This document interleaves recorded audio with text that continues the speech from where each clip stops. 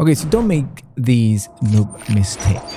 A lot of times you want to zoom into stuff and you might think that you need to adjust the zoom and also the position and then go in and then zoom in like these, maybe highlight the text that you want to use, maybe like that. And then you have to do that.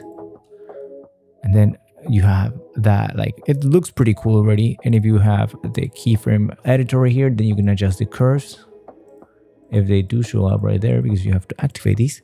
But yeah, you can actually adjust the curves right here like that.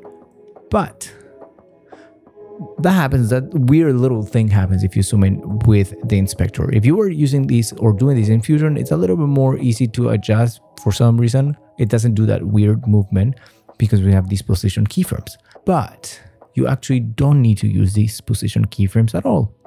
If you want to zoom into something, you have this anchor point right here. And what you want to do is activate this transform viewer, and this bar right here is actually your anchor point. You can move this around. So let's go to the place that you want to use to zoom into. So right now we have this big zoom. What you can do is use the anchor point and then move these right there. And then you have that zoom that's a lot more direct to the place, and it doesn't have that weird little motion that the other zoom has.